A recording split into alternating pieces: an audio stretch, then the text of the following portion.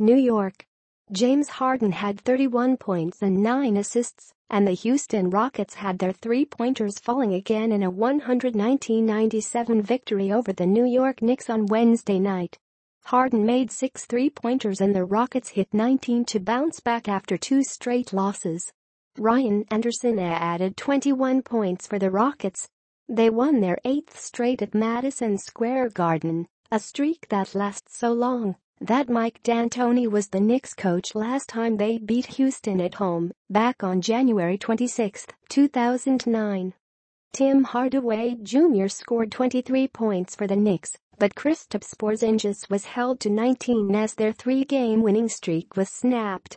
Porzingis had scored 30 in 5 of the first 6 games, including a career-high 38 in a victory over Denver on Monday night, and came in third in the league with 29.3 per game. Celtics 113, Kings 86. Kyrie Irving and Jaylen Brown each scored 22 points in 3 quarters, and Boston coasted to its 6th straight victory.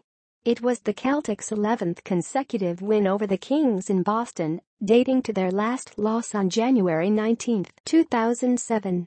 Terry Rozier added 12 points, and Daniel Theis had 10 points with 10 rebounds. Buddy Hield scored 17 points and Zach Randolph 16 for the Kings, who lost their 6th in a row.